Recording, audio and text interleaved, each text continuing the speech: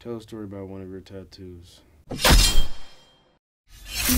this one right here. I'm a big family guy. Family really means everything to me. You know, I lived in 5 different states growing up, and the most consistent thing has been my family. Without them, I wouldn't be here today.